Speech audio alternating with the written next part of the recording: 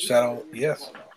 Let's go down to Charlotte. Let's go down to Carolina, and let's check in now. Wait a minute. We have a Justin Fields on the board here at 8. All right, the pick is in. J.C. Horn, South Carolina. So, Jonathan, tell me how you think the Carolina Panthers did for draft. All right. Obviously, I wanted Justin Fields. I also knew the Panthers were going to let me down.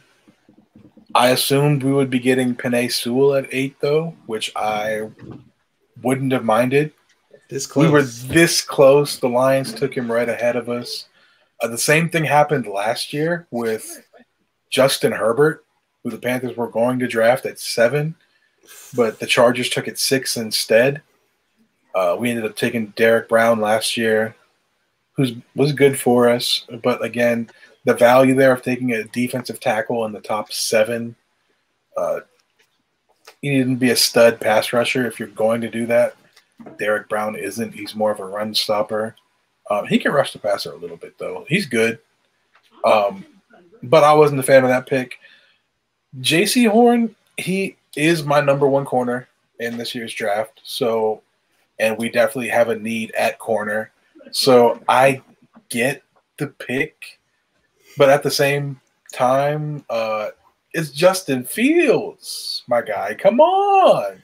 How are you going to pass on him? Quick question. Justin Fields. How stupid do you think the front office would feel if they take Justin Fields? Do you think that had to do anything after trading away pretty much a second round? Well, he wouldn't be a second round, would he? Because he wouldn't play, so he probably wouldn't hit the whatever. If you're not going to take him there at 8, you trade back to somebody who will.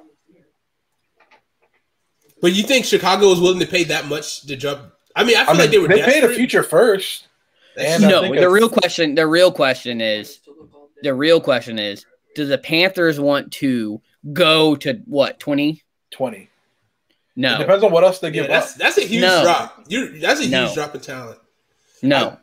Yeah. I mean, they gave up a first-round pick next year, and if you can get a second round this year and a first-round pick next year, Surtain is good, but Horn's better.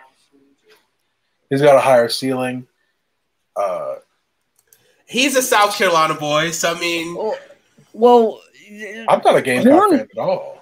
Horn wasn't. I'm just saying from the South Carolina state. Horn wasn't the best corner on his team until last year. I know. There's an RJ plays on that team. Definitely the best DB, hands down. And no relation to him at all. I don't even know the guy. I just saw him on the field, and he looks good on the field. I've never seen him in real life ever. He runs in DJ Swearinger. He will hit you. He's a big hitter. If he's covering you, he definitely will. If he's covering you. He's a big hitter. You know what I'm saying? Shout out Chris David. Facts. That man. So back to the Panthers picks. I wanted Justin Fields. I knew the Panthers were going to let me down because that's what they do. We took J.C. Horn.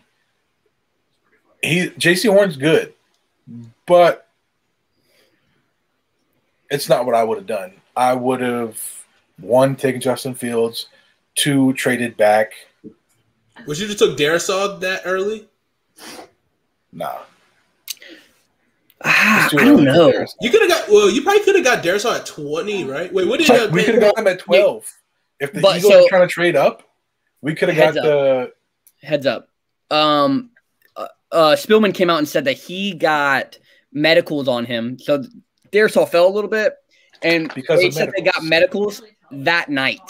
So Thursday night in the draft, they got there at 5:00. They got medicals for him, and they're like, "Yeah, take him," because he played all last year injured. So I see why he dropped. I see why he dropped. Correct, and he some teams didn't even. He was off the draft board because of questions about his medicals. Yeah, 100%. But yeah, I would have liked to trade back and got Darisaw. But I like J.C. Horn. My least favorite pick actually is not J.C. Horn. It is the Chuba Hubbard pick. Chuba Hubbard, the running back. Yes. Yeah. From Oklahoma. That's Oklahoma State. Yes. So Chuba Hubbard is, I mean, he going into this year, he was supposed to be like maybe the number one running back in college football. A lot of guys had him as a first rounder ahead of Travis Etienne, Najee Harris. Speed is his thing. He's supposed to be a fast back.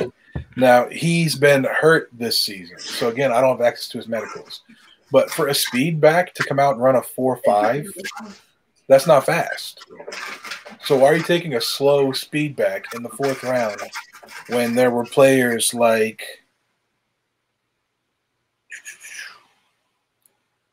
Dan Moore, offensive tackle from Texas A&M, Tylan Wallace, wide receiver, Oklahoma State, Janarius Robinson, and Josh Kando, both freaks of defensive ends from Florida State. Tyree Gillespie, safety, Mizzou. There were 5 players right there I would have drafted ahead of him.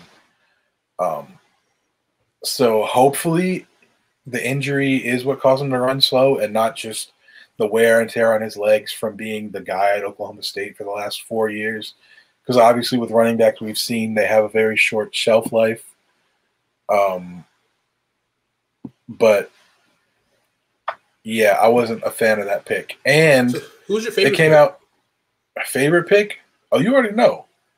Terrace Marshall Jr. Come on, son. Okay. That man is a stud.